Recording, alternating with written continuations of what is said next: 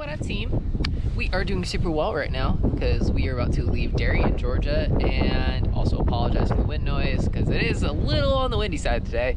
But we are about to leave Darien, Georgia, and head down to Sapelo Island, which is part of the Sea Island chain here in Georgia and along the southeast coast. It's a fairly long series of undeveloped islands, previously with Gullah Geechee communities, still with Gullah Geechee communities on them now.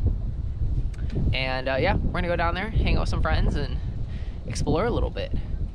But it's been pretty fun here. The current is wicked, so it's very good that we're going with the outgoing tide, and the wind is in our favor, so we should be flying along here.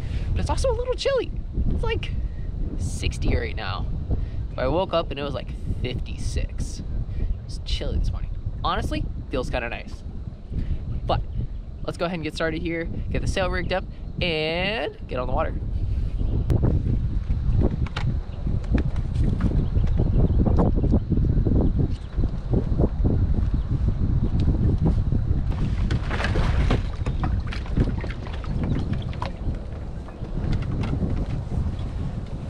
One line here, second line here, and then we will get the bow line.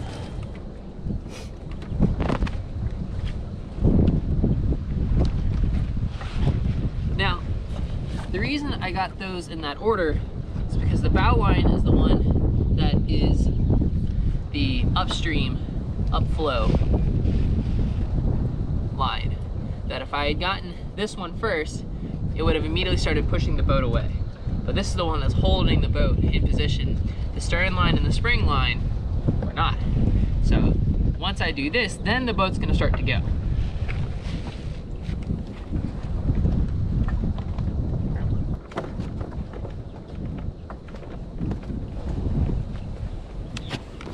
Although, not actually in this case, because there's a giant bed of reed grass behind us here. That water's actually fairly comfortable.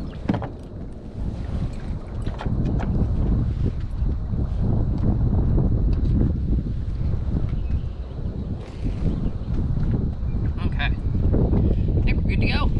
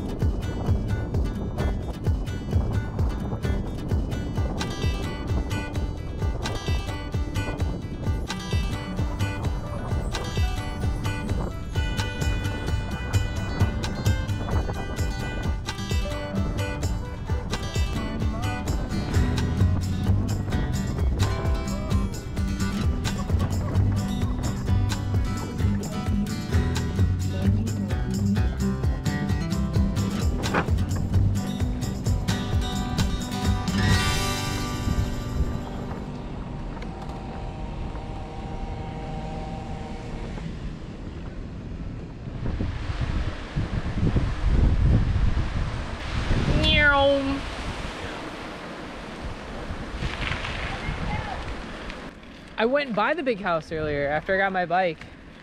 That is a like very substantial house. Yeah.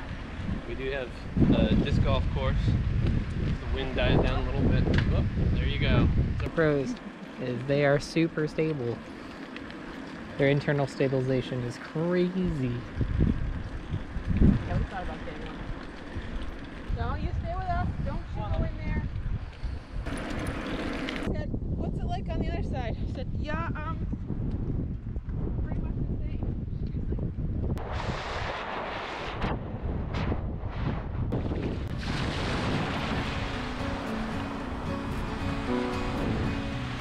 The outer islands, like where our research station was, and they would collect gulls eggs. They would collect parent gull eggs.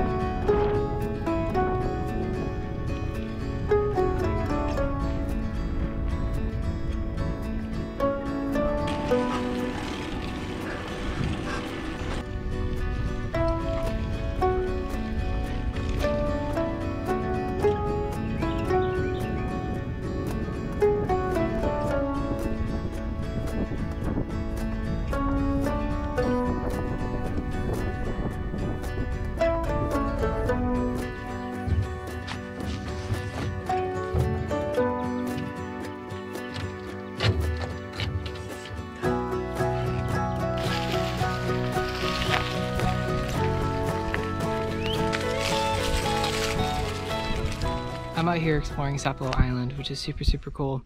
However, it is a little harder to get out here, that you do have to have a sponsor to get onto the island. I fortunately had some friends that I've made throughout the project that actually work out here on the island, and so they've been gracious enough to let me come explore the island with them.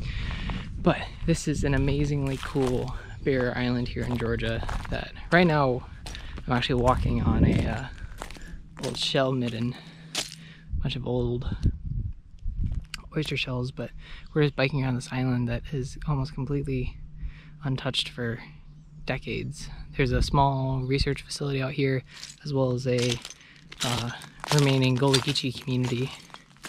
But just look at this. This is absolutely gorgeous.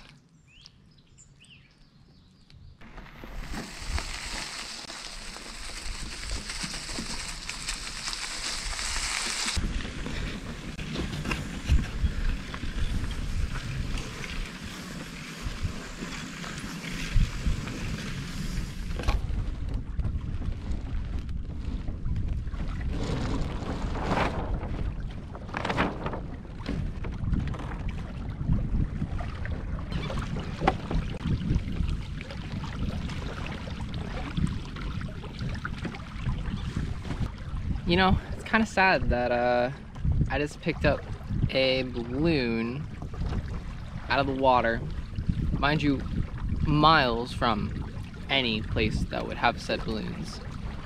And the balloon says Happy Mother's Day, which actually means that that balloon was probably released today, because today is Mother's Day.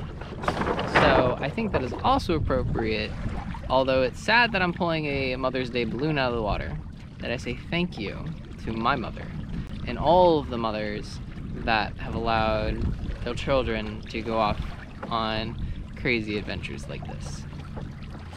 This is not the first crazy adventure I've done in my life, and so I also just have to continue to thank my mother for being an incredibly supportive parent and allowing me to chase my dreams, chase my ideas, and give me the knowledge and tools to succeed.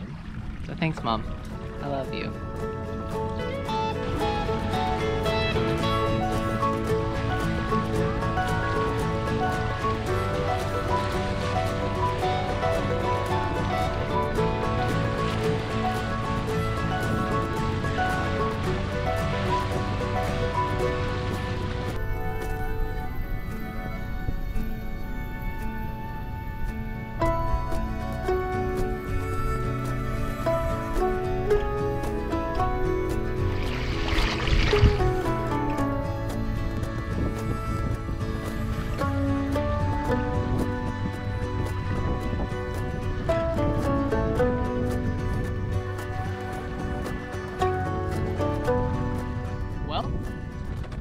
I was planning on going up Cattle Pen Creek here a little bit further.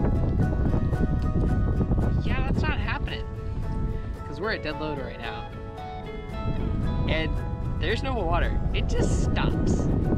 Like, you probably can't see it, but it just stops. Like, there's a tiny little area in the center there. But man, it just stops. So I guess we're parking here for the night. We're just gonna ride it out in the morning time.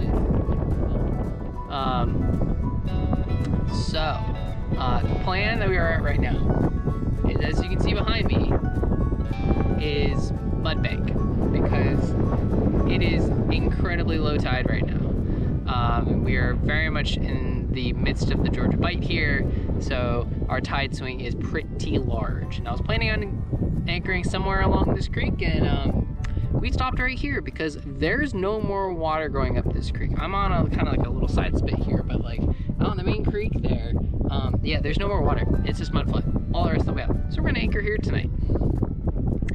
And I mean, like, in the grand scheme of things, this is totally fine. And even better is we actually are leaving high tides at 8 something tomorrow morning, which is when we'll be leaving, which is great, so we don't have to deal with this tomorrow. But it definitely made for some interesting, fast decisions on the side here. That we had to make some quick decisions on what we were gonna do. But, you know, here we are. And we also made incredible time today because we got started early. But in 5.5 hours, we went 20.5 nautical miles. So we averaged just under 4 knots, which I'm pretty happy with. And we are now tied up here on the backside of St. Catherine's Island, which is a private island that I actually don't know that much about. But I know that the island's called St. Catherine's, though. If you guys have somehow gotten onto St. Catherine's once or know more information about St. Catherine's Island, let me know down in the comments. Always intrigued to learn more about these coastal ecosystems here. But I think we're gonna just set up the tent and maybe read a book for a while. Just enjoy being outside.